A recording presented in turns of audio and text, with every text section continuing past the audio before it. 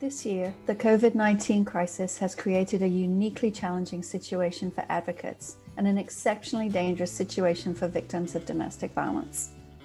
Increased economic hardship and the necessary restrictions on travel have amplified the risk of harm for those who are in close and more frequent proximity to their abusers, meaning that most victims have lost access to those precious few moments where they could find an opportunity to seek help during work or school hours.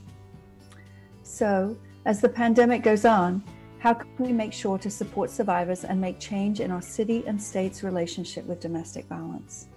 What are all the pieces needed to bring peace to the homes in our communities and the individual survivors seeking to find safety and healing? First, we must accept and acknowledge that domestic violence is not simply a criminal justice problem. This is clear in the fact that during normal times, only about half of domestic violence crime victims call the police.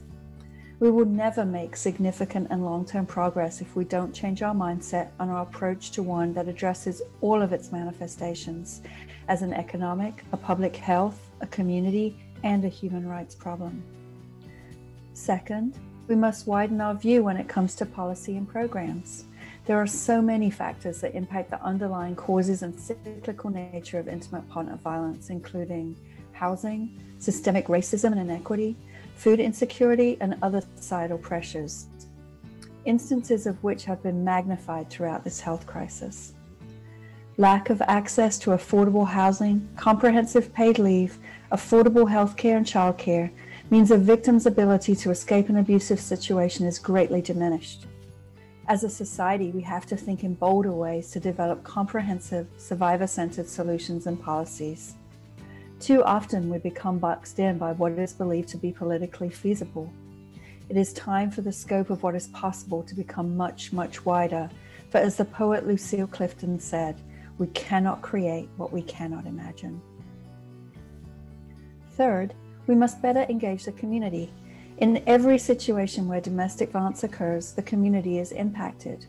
We must intentionally create opportunities for connection within our own communities and also ensure that all victims have access to the services and resources they need, including emergency shelter, support, and civil legal assistance.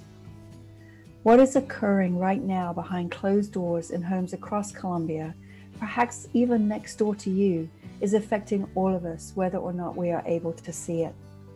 While we focus on the impact of the pandemic, the impact of domestic violence continues, and we will experience the repercussions for months, years, and even for decades into the future. So today, ask yourself, what is your piece? What is your part to play in ending domestic violence? How does it fit into the picture of collective action that will solve this urgent issue?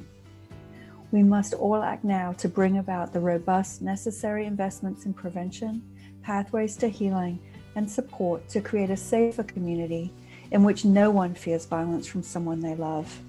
This walk is a beginning, but the path is long, and we must commit to move forward every day until we reach our goal.